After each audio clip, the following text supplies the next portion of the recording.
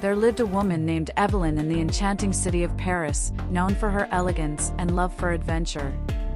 With her flowing dresses and graceful demeanor, she charmed everyone she met. Evelyn's passion for travel was unmatched, and she found solace in exploring new cultures and experiencing different landscapes. One summer day, Evelyn embarked on a journey to Venice, the city of love. As she glided through the intricate canals on a gondola, she felt a sense of serenity wash over her. It was amidst the romantic ambience of Venice's winding streets that she met a charming artist named Gabriel. Their encounter was like something out of a fairy tale, as they spent countless hours wandering through the city, hand in hand. Gabriel's passion for his craft mirrored Evelyn's love for travel, and together they found inspiration in each other's company.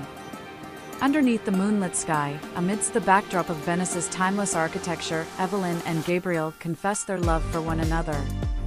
Their bond grew stronger with each passing day, as they explored new destinations together, weaving their love story into the tapestry of their travels.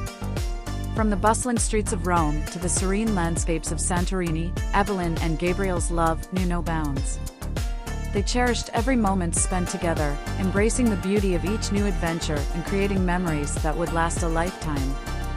In the end, it was not just the places they visited, but the love they shared that truly enriched their lives.